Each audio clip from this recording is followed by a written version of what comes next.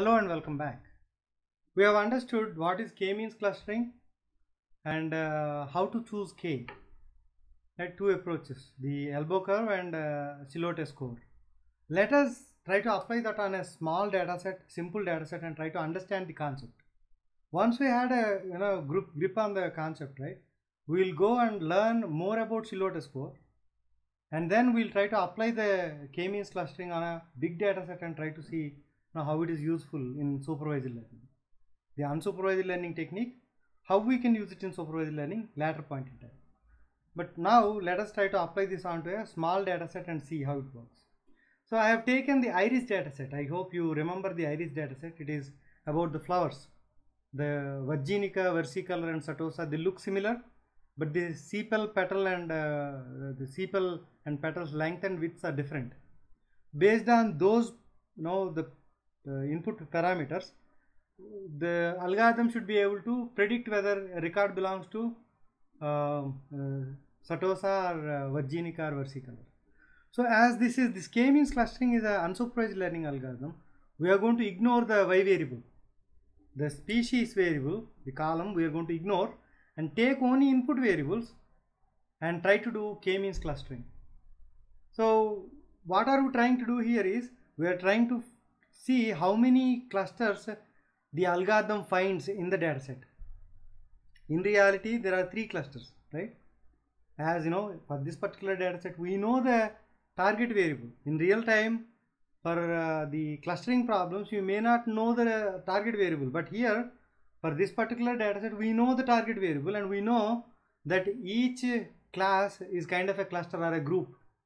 There are 50 records belonging to setosa, 50 records belonging to versicolor, 50 records belonging to Virginica. But what I am trying to do here is, when I do k-means clustering, is it really doing the three clusters or more clusters? If it is doing 3 clusters, right, then algorithm is kind of doing whatever it need to be done.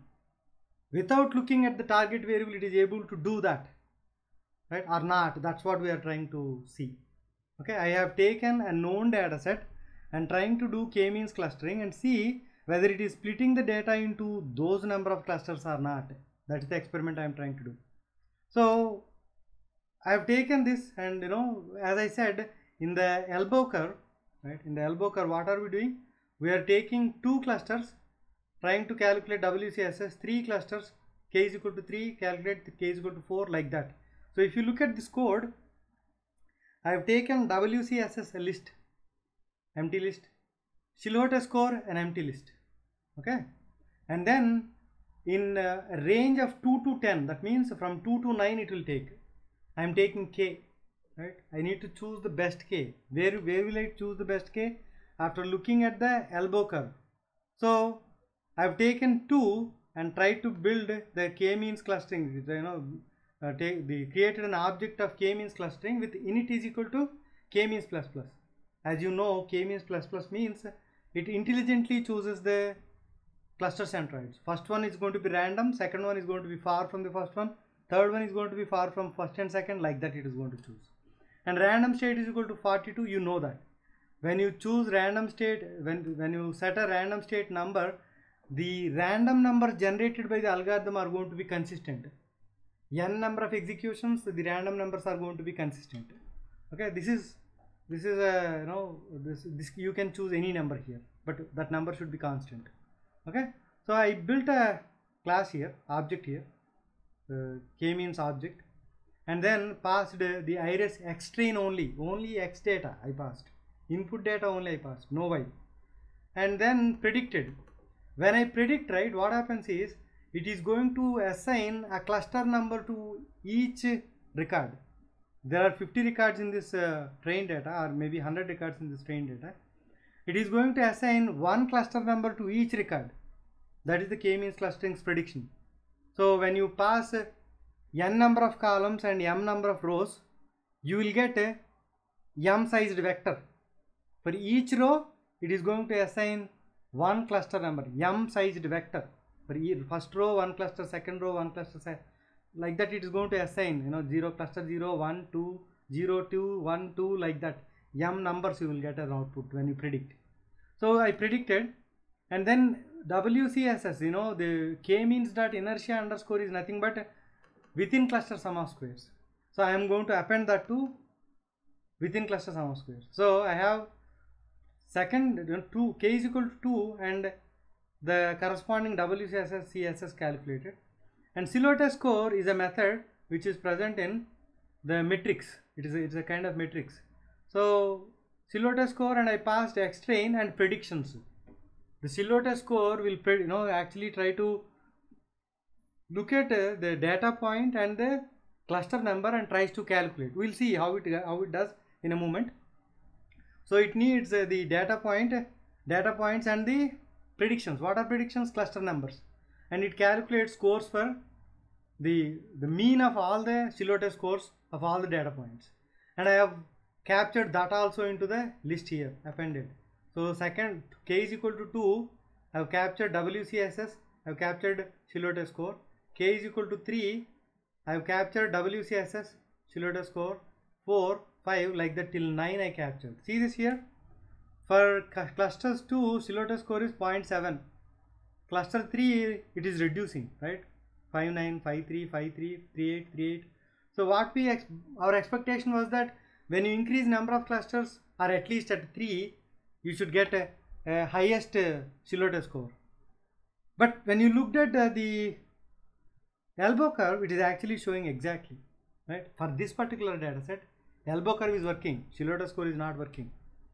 But for some other data set, right, elbow curve will not work, silhouette score will work. That's where you need to understand both.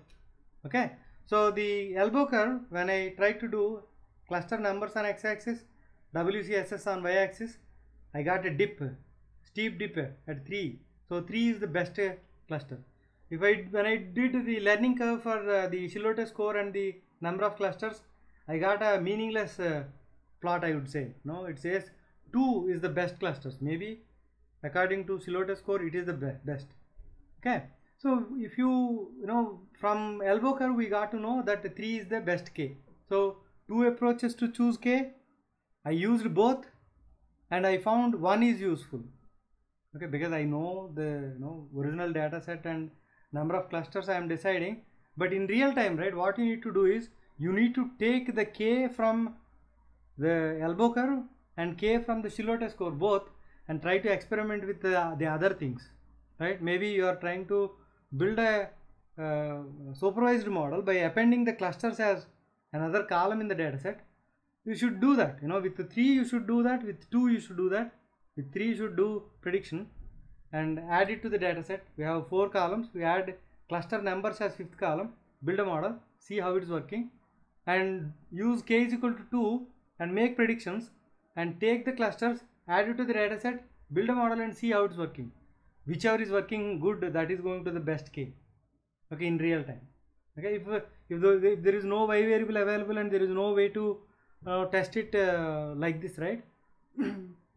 Clustering is kind of a algorithm which is kind of immature, not so mature. So you can take either one as the best k and do whatever is needed. Okay, so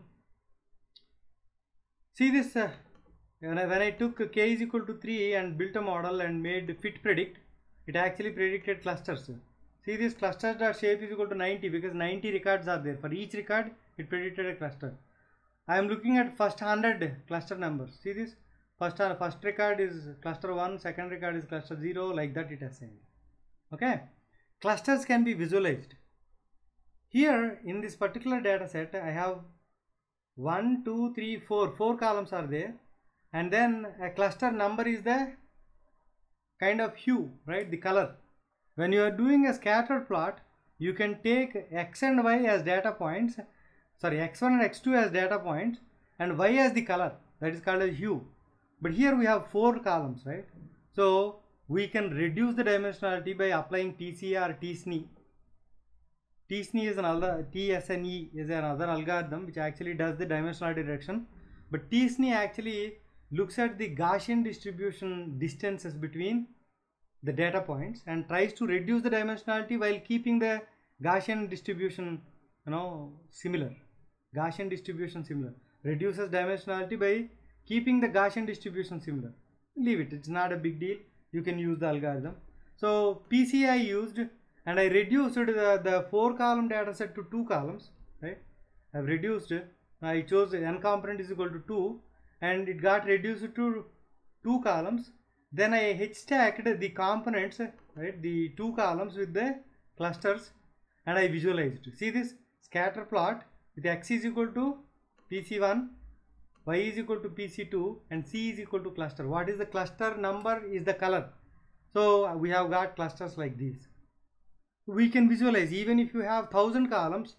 After doing clustering, if you want to visualize, you need to apply PCR, TSNE kind of dimensionality reduction technique, reduce the dimensionality to 2, and take the cluster number as the y variable and try to do a plot like this and see, you know, the color as the cluster number I have taken. In this particular data set, I have got 3 columns, PC1, PC2 and cluster, because I took the original data set and fit transformed with components 2. That means it extracted the variance into 2 columns, and then I appended whatever the clusters, the numbers, you know, the cluster numbers as the target variable kind of a thing, and then did a plot x1, x2, and color is the cluster, or PC1, PC2, and color is the cluster. So this is how you can actually visualize, or this is how you can build a k-means clustering algorithm, and then choose k and visualize the clusters and see whether clusters have formed properly or not. But if you have 1000 columns and you reduced it to 2, right, you may lose some data, but you know, at a high level view we can do this, but this is not appropriate or exact. If you have target variable available and you can build a model afterwards and, you know, make the model the best, then it is the best way to measure whether, you know, k is best or not. So the approaches k, you know, Silhouette score and Albocar anyway help you in deciding k, you know, choosing the best k. In the next session, we will try to understand more in detail knowledge about Silhouette score. Thank you.